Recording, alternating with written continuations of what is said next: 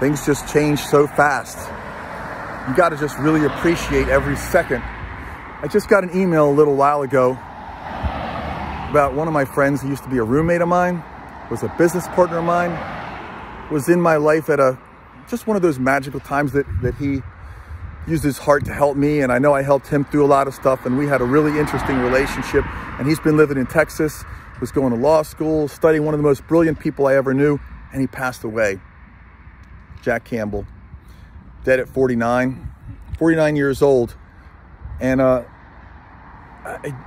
was just driving down the road with my jaw dropped, and I was like, who is this sending me this message? It was sending me a celebration of life message.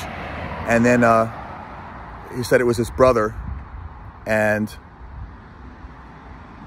he ended up calling me back, and I really appreciate him calling me, because a lot of people, he sent out a blast of like 75 names, and all these people were like, call me, like, what happened? And he died of complications from COVID, blood clots, numerous things.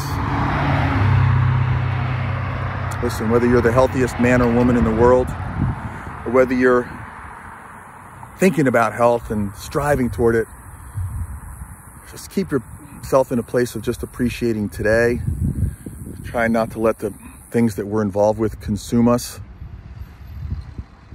Life's too short for that, and you're too important. And I just lost another friend, and I just couldn't believe it, and my heart is sad.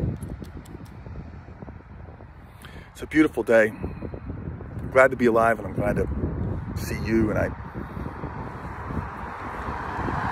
stay in the shade, because you know what, at the end of the day, you got it made in the shade.